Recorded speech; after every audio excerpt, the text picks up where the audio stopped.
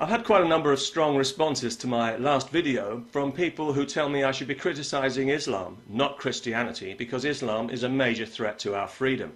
And yes, this is very true, but if not for the absurd level of respect and deference and privilege we accord religion in the West, Islam wouldn't be anywhere near the problem it is. And besides, I think I may have mentioned Islam 1 or 2 times in the past, so I just thought I would take a break from the divisive, Islamophobic, racist hate-mongering to give my multicultural critics a chance to untwist their knickers and get their blood pressure down, while I pick on some weak and defenceless Christians purely for sport. Because, hey, I guess that's the kind of person I am, and it's probably one of the reasons I'm going to hell, because apparently I am going to hell for rejecting Jesus, among other things.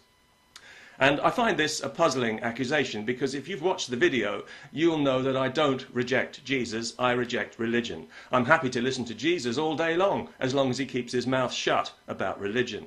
And specifically, I reject Christianity, along with the clerical criminals who run Christianity and the fake, artificial Jesus that they have invented for public consumption.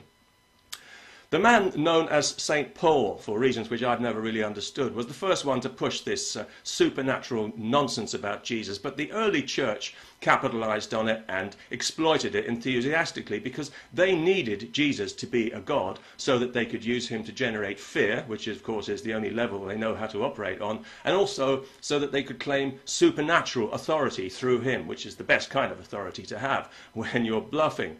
As a mere man, Jesus was almost useless to them. All he could offer were words of compassion and wisdom, and what earthly good would they be to the men who run the church? That would be like handing a slide rule to a monkey. So they needed to make him a god, but of course they already had a god, the same one they've got today, the fictional psychopath of the desert. So they had to find some way of conflating Jesus, author of the Sermon on the Mount, with this horrible, monstrous entity of vengeance and death. Quite a theological challenge that was always going to take some specialist bullshitting, but they finally managed it in the 4th century when they solidified the idea of the Trinity, the 3 gods in one, or the 3-god trick, as I like to think of it, the classic Christian con. God the Father, God the Son, and God the Holy Spirit. Although if you're like me, you may prefer the atheist trinity. That's God the imposter, God the fraud, and God the holy phony. Holy as in entirely, completely, absolutely, 100% fake, false, and phony baloney, not to put too fine a point on it. The Trinity is an outrageous piece of semantic flummery designed to confuse, not enlighten. And it follows a basic rule in religion that ideally, not only should the thing you believe be absolutely impossible, but any explanation of it should be impossible to understand. And the Trinity obliges handsomely on both counts, as these 3 entities, the Father, God, the Son, Jesus, and the Holy Spirit, your guess is as good as mine, become as one, miraculously, of course, while remaining separate, so that each is uniquely God, yet each is completely God. I know, you could listen to an explanation from now until next week and be none the wiser, which is of course the whole idea. Now, we can argue about Jesus until we're blue in the face, about whether he existed and whether he was divine and all the rest of it, but some things are beyond dispute, and it is a matter of historical fact that the Trinity is pure invention by Christian clergy. So any Christian clergyman who tells you it's the truth is either ignorant of history or a goddamn liar. Which do you think it is? Yeah, me too. And this is what I reject. Not Jesus, but religion and the clerical criminals who run it. The people who Jesus despised as much as I do. Whited sepulchres, he called them.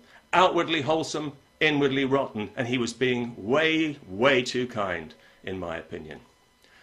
And if I have to go to hell for my opinion, and it seems that I do, well then, so be it. I can think of worse things. In fact, since I said in a previous video that I would rather go to hell than be a Christian, I've been contacted by several people urging me to recant those foolish words and repent before it's too late. Hell is real, they tell me. Satan is real.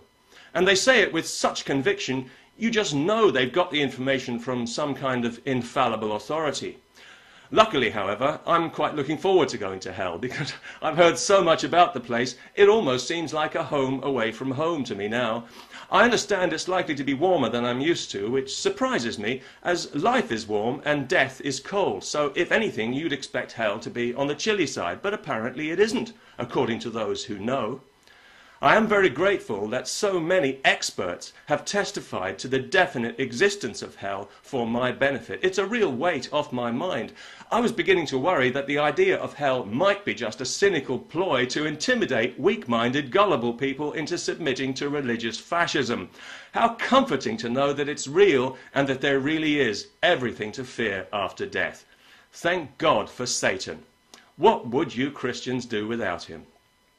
So before we denigrate poor old Satan too much, I know he's everybody's favourite bad guy and everything, the Lord of Misrule and all that, but the next time you're down on your knees praying like an idiot, you might want to think about offering a prayer of thanks to the big guy downstairs, because without him, in his essential role of universal bogeyman, none of this delusional nonsense of yours would even be possible. So in that sense, Satan is your saviour, not Jesus. What can I say? Them's the breaks. Peace.